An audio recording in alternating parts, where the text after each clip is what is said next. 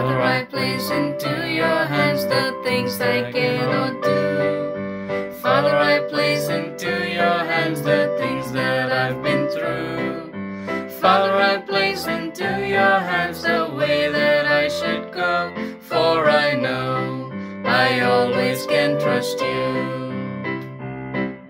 Father, I place into your hands my friends and family. Father, I place into your hands the things that trouble me. Father, I place into your hands the person I would be. For I know I always can trust you. Hello children, welcome to day 24 of listening to God's Word from the devotional series Stuck at Home. Before we begin our devotion, let us look to God in prayer. Join your hands, close your eyes, bow your head.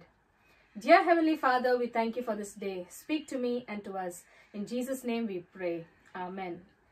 Today's devotion is titled, What is Faith? Children, are you sitting on a chair? If not, then quickly go and sit on a chair. Did you examine if the chair can hold you? No, you probably didn't even think about it. Now lift your legs off the floor.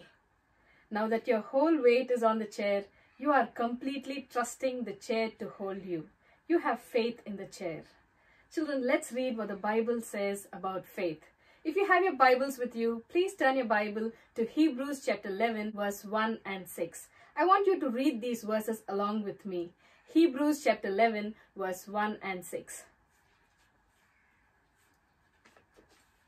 Now faith is the substance of things hoped for, the evidence of things not seen.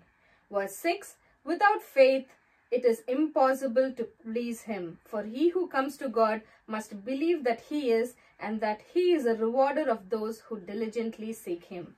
Hebrews chapter 11, verse 1 and 6. Children, the Bible says, without faith it is impossible to please God. Faith in God means to believe without questioning what God says and acting on it. It means to trust God completely. You put your faith in the Lord Jesus when you believed in him as your Lord and Savior. Now that you are his child, God wants you to continue to have faith in him. Children, you need faith to handle the difficult situations in your life. You need faith to say no to sin. And you need faith to trust that God has a plan for your life. In Hebrews chapter 11, the Bible talks about a list of people who were heroes because of their faith in God. They were just like you and me. God talks about them because he wants to encourage us to have faith in him. Children, God is faithful to you. You can have faith in him. That means you can trust God completely. Children, I want you to think about this. What does faith in God mean to you?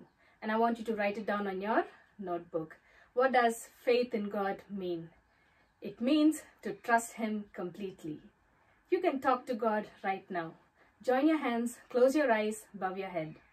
You can begin your prayer by saying, Dear Heavenly Father, and thank God that he is faithful to you. Ask God to help you to have faith in him completely. And you can end your prayer by saying, in Jesus' name, Amen. Shall we pray? Dear Heavenly Father, we thank you for this day. Thank you for speaking to us that we need to have faith in you completely for everything in our life. Help us to trust you completely. Thank you, Lord, that you are faithful to us. In Jesus' name we pray. Amen. Children, if you are blessed by this devotion, you can share this video with your friends and relatives so that they will also be blessed and they will also learn to have faith in God. God bless you, children. See you tomorrow. Bye-bye.